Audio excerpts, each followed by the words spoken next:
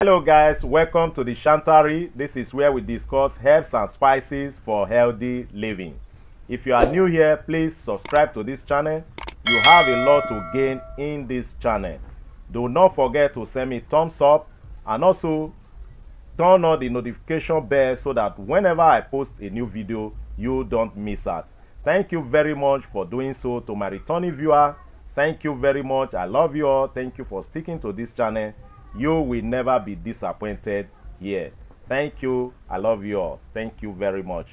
Now, most importantly, there's a provision under this video that you can send me thanks. So you cannot send me thanks after watching my video.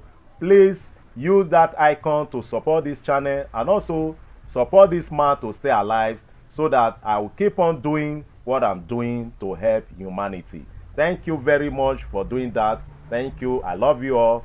Stay blessed. Today, we are going to be looking at how we can treat stroke naturally using what you can get from your garden or from your kitchen. Please pay attention to this video so that you can be able to do it at home yourself. It's not difficult, okay? So the first thing we have here is basil leaf, okay? This is also known as scent leaf. All right, this basil leaf known as scent leaf. So it's just for the purpose of this video, I am using this little quantity. You can actually use ×3 of this quantity. Make sure you wash it thoroughly before boiling. So you get this, put it in a pot, okay?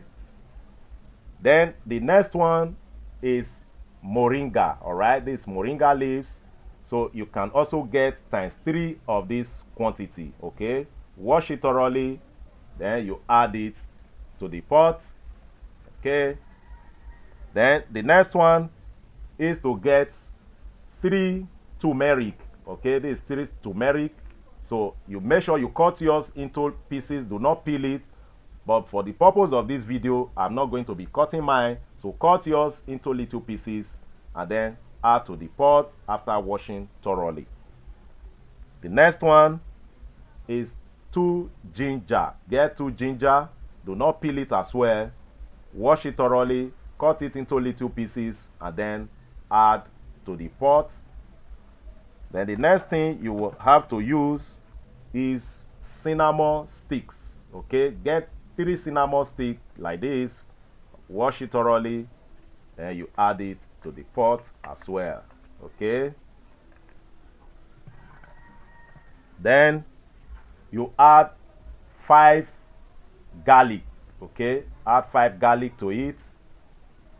Add everything together in the pot and then you add water. After that, you boil it. Make sure you boil for about 15 minutes. After that, you bring it down. Allow it cool to a little bit so that you can be able to drink it. Then you will use a tea glass. Drink a tea glass first thing in the morning on an empty stomach and then last thing at night before going to bed.